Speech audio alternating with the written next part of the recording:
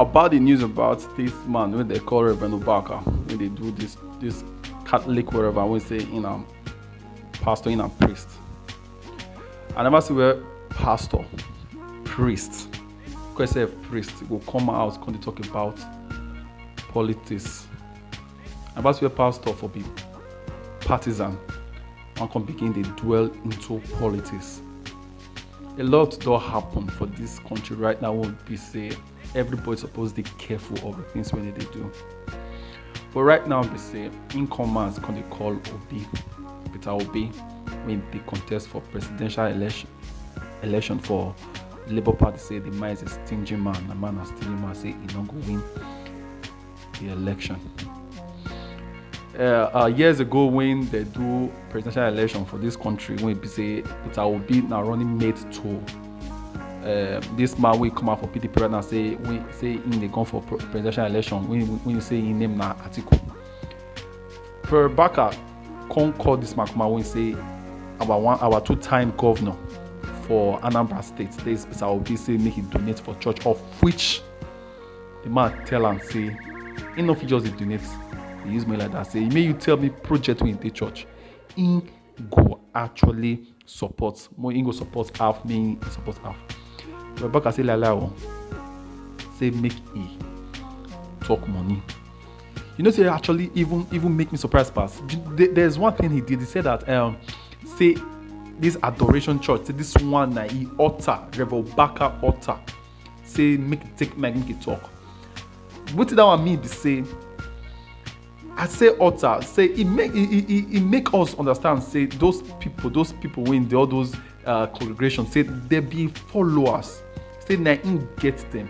I say na in your altar. Imagine, you forget say hey now people na send them go there. Say na boarding send them go there. Just like the way they don't sanction it right now. They don't even suspend them. Eh? He forgets that people na send them go there. So you see, if make as it is there for a altar now, Reverend Mbaka altar, make a pledge with him one pledge. Imagine, say the money of those pastors they talk. I go leave you with one video where be say arise news. They talk about Reverend Mbaka. Oh yeah, make it what call those people they actually know history well. Oh yeah, make una show this Reverend Mbaka story. When the bishop tried to discipline him, he alleged that he had been abducted. We hope that he will minimize his penchant for drama, which has become a habit. The second point, of course, is that Peter Obi has received a lot of support from so many commentators, even beginning with Mrs. Bianca Ojukwu, who pointed out from a personal experience that she likes his kind of person, as different from Father Mbaka, who says he's a stingy man, that a stingy man cannot be president of Nigeria, and that Peter Obi should come and kneel at the adoration altar. He doesn't need to go to the adoration altar to go and kneel. The people he needs are the electorate. The people who are solidly behind them. There is a group that has emerged now of obedient Nigerians, and that is spelled OBI D-I-E-N-T. So they say they are obedient. Yes. Wow. And I even read an article where a columnist says that Nigeria now is facing, in parts of the country, what is called obsession. In other words, that people are obsessed with Peter Obi, and you find the majority of these people, carrying placards on social media defending him.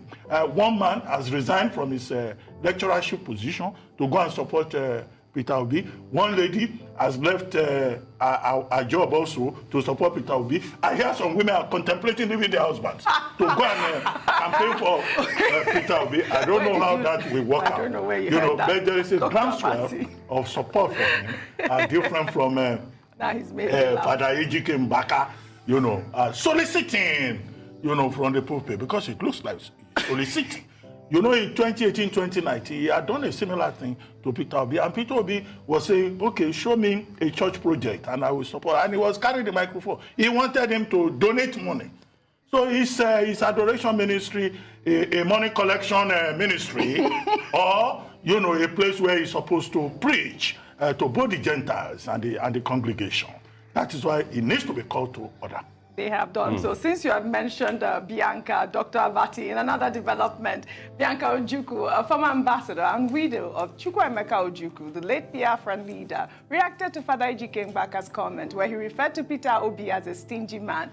In a post on her Facebook page on Thursday, Bianca, while narrating the encounter, said his prudence with resources is something that Nigeria needs for a more humane society. According to her, when Peter Obi paid herself and her late husband a visit in Texas to attend a black tie event at the Dallas Marriott, he gave up the opportunity to buy a $3,800 Tom Ford suit for the event, but rather gave her the money to donate to her charity. How amazing is that, Tundu Abiola? I thought that was such a... When I don't see this story right now, when I don't see what this man talk about, this Mbaka, the man don't get shame for body at all. He never get shame. Now, the man will actually come out. If he actually mean what he talk, say, in don't beg, in they beg, they say sorry, say, but as a pastor or as a reverend or as a priest, you have to get out for upstairs there. Make nobody deceive you. As I hear right now, and make you to use your head. That is, use your head. But make I live now for same Arise News. All those this lady when they speak English, make I leave you, make you hear what he talk about Reverend Mbaka.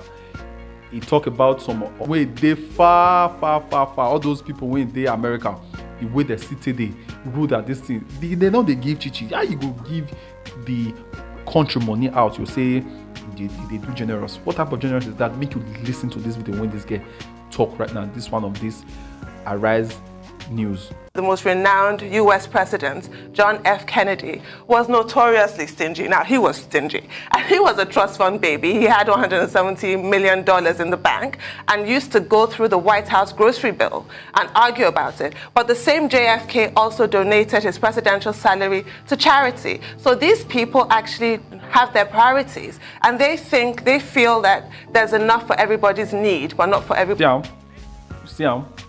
Now tell me, how person go take better pass the way he be right now? Person will be trusted and tested, 2-time governor for Anambra State. Tell me how they want me today again. Or you just want they want to chop money up and down, chop money up and down.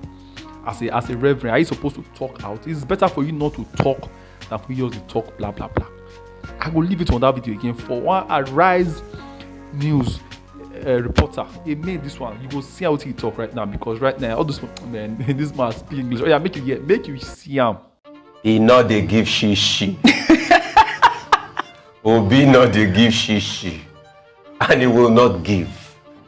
How should we have a society where men of God act in this way? We can't call them out. This man, goodness me, should we go through his retinue of false prophecies? This was the same man that was predicting all whatnot. This was the same man that endorsed President Muhammadu Buhari. He did. This was the same man that said, oh, the eagle, the bird has flown away from the administration of Goodluck Jonathan. This was the same man that did all sorts, that caused a fight in his parish between his supporters and the church authority. I have said it before, men of God have no business with dabbling into politics in such a way that they now start to prophesy and force people now because they don't give them money. This is just very bad. And it smacks of hypocrisy. It's people like this that try to bring down the house of God. As a man of God, you are in a lane where people respect you. Why don't you just stay there? But because you want money all for yourself, you want to grab. And what are you going to use the money for? For your own personal, selfish means. I saw a picture of this same Peter Obi giving 100 million naira to a church. Like Tundu said, he has priority for his money. He has no right to give you money. He mustn't give you money as a man of God. Yeah. Who do you think you are?